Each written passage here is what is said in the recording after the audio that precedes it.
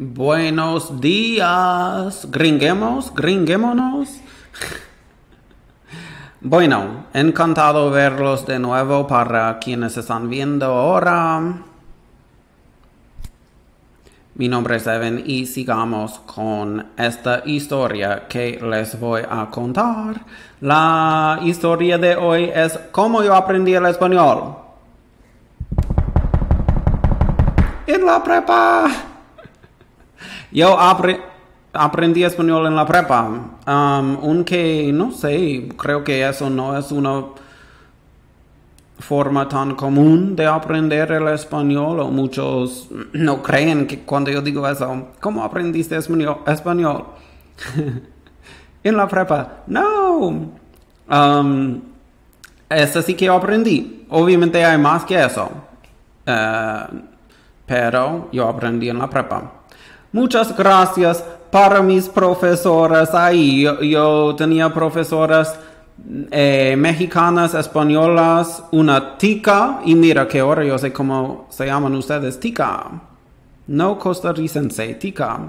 Entonces, si están viendo mi profesora española, te quiero mucho. Muchísimas gracias por haberme enseñado español. Y la tica también, la mexicana no, porque ella siempre hablaba muy mal de mí. Decía que, no sé, que tengo mal el español. Entonces, ella no. La española y la tica. Y tuve un profesor mexicano también. Al profesor mexicano, muchas gracias por haberme enseñado bien el español. Bueno, entonces, ¿dónde empezar con todo esto de español? Creo que ustedes saben que acá en Estados Unidos es muy común el uso de español. Hay mucha gente latina viviendo acá dentro de los Estados Unidos. Entonces,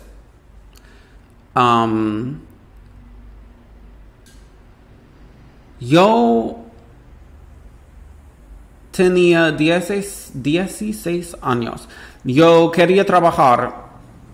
Acá en los Estados Unidos no se puede trabajar hasta los 16 años, creo. Es una ley. Entonces yo estaba esperando mucho este día para poder trabajar porque yo no tenía dinero. Entonces ya había estado aprendiendo el español por como 3 años, sí, porque yo empecé con 13 años y me gustaba mucho. Entonces yo empecé a trabajar en fast food, comida chatarra. Creo que en mi época este trabajo era el primer trabajo de todos nosotros. ¿Quieres trabajar? Ok, comida chatarra. Contrata cualquier estudiante de la prepa y vas ahí y trabajas. Entonces, yo estaba estudiando en la prepa, un niño muy estudioso, y yo tomé el bus después de la prepa para ir al centro comercial de la ciudad para trabajar en este restaurante de comida chatarra. Y creo que eso fue algo que realmente me ayudó mucho en esta aventura de aprender el español. Porque había muchos mexicanos, yo digo mexicano porque de donde soy, no es común conocer latino de otro país, solamente mexicano. Había muchos mexicanos que frecuentaron esta tienda, este restaurante de comida chatarra, y siempre me decían algo así: hola, quiero un pan. Nada de ¿hablas español o no? No. Hola, quiero un pan, ¿me das un pan? Y me acuerdo que la primera vez que eso me pasó, yo no que tenía vergüenza, pero yo no sabía si hablaba tanto el español para poder ayudarlos. Ahí yo decía,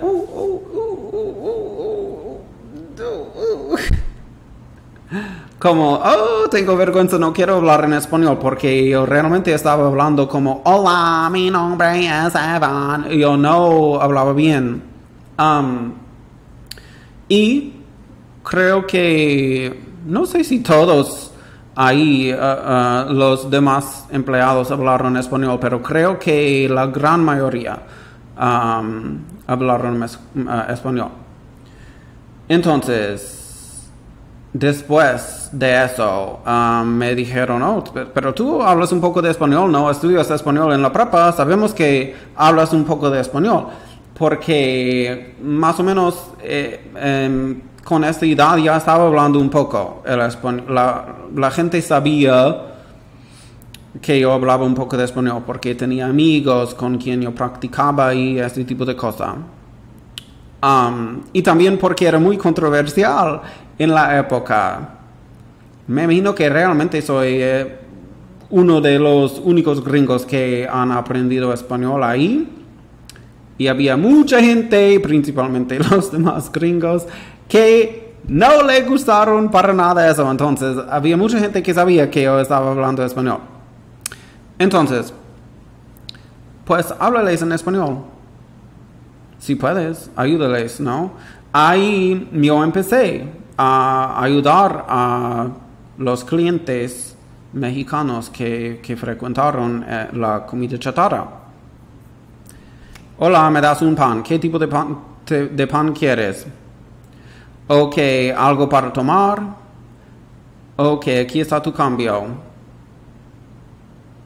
Nada increíble, ¿no? Pero yo empecé a hablar español diariamente, como obligación. El dinero habla y de verdad la única manera que he ganado dinero en mi vida es hablando otros idiomas. No diciendo que es la única manera de ganar dinero, pero aquí dentro de los Estados Unidos, si eres bilingüe, eres muy contratable. Hay mucho trabajo para ti. Entonces, yo empecé a hablar español mucho más y me gustaba mucho hablar en español. Yo tenía amigos con quien practicaba, no amigos mexicanos, que siempre hablábamos en español. Y ahí todo el mundo habla español siempre escuchas el español, es algo muy normal. Y más o menos empezó a hacerse una parte normal de mi vida, el español. Ahí creo que ya con 17 años o algo así, ya estaba hablando bien el español. Yo era fluido, como dicen.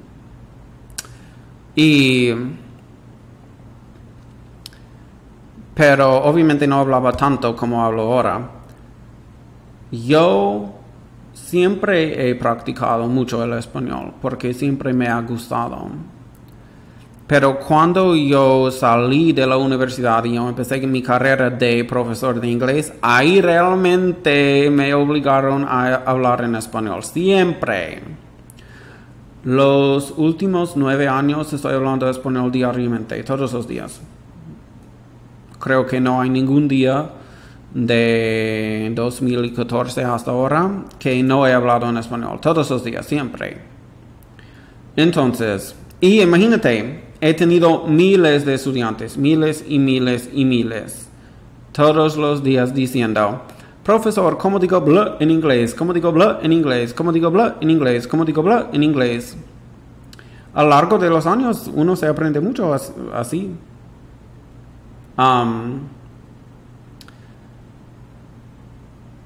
También yo viví en Argentina por un rato. Yo estaba enseñando inglés por internet, yo quería viajar, ver más del mundo.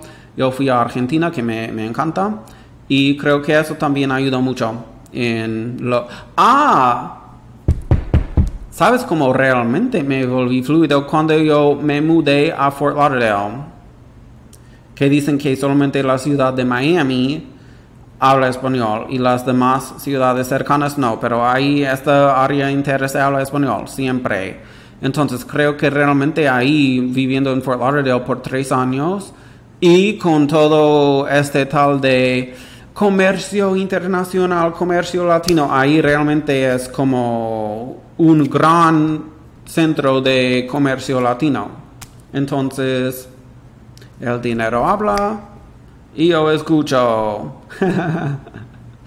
Y realmente ahí yo aprendí mucho el español. Y tengo tanta cosa para hablar sobre eso porque ya con 17 años, cuando estaba hablando bien el español, me gustaba mucho ver programas en español, escuchar música en español. Siempre me gustaba practicar de cualquier forma que yo pudiera. Yo he visto todos los episodios de La Reina del Sur, La Viuda Negra, Pablo Escobar, El Patrón del Mal, muchos. Y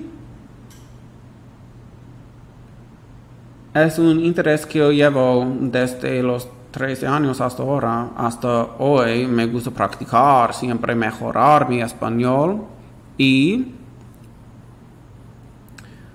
siempre me ha dado algunos beneficios. ¿Sabes una cosa loca? Quizás no debo decir eso, pero lo voy a decir. Cuando yo era más joven, cuando yo fui a lugares con dueños latinos, muchas veces como, no sé, ellos dejaron que yo regateara. Oh, no me das para un precio menor. Fue bastante común, creo que los mexicanos me vendían productos para un precio menor si yo hablara en español. Si yo fui a la pulga, como decimos, que yo siempre iba hablando en español, ya fue más fácil regatear, conseguir lo que yo quería, un precio menor. Y no sé, siempre me ha dado mucho beneficio financiero y educacional y en todos aspectos de mi vida hablar el español. Entonces yo siempre me gustaba, siempre me va a gustar, siempre estudiaba, siempre voy a estudiar. Goodbye, adiós, chao, hasta la próxima.